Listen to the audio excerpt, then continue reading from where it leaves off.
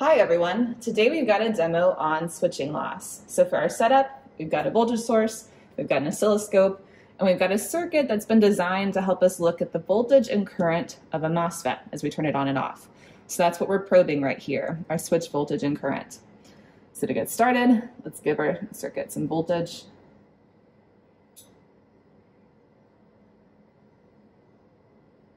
All right, now over here on the oscilloscope, this blue waveform is our switch voltage and this yellow waveform is our switch current. So we can see right here, we've turned our switch on, its voltage falls and its current rises. And then over here, we've turned our switch off, its current falls and its voltage rises again. Now let's zoom in on that turn on transient.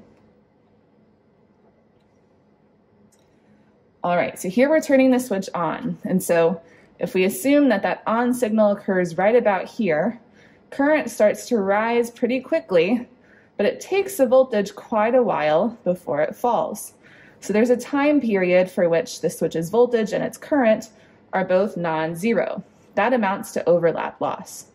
Now another source of loss on here is the fact that the switch's voltage was non-zero when it was turned on, and so that means its capacitances were storing energy when it was turned on, and that's another source of loss.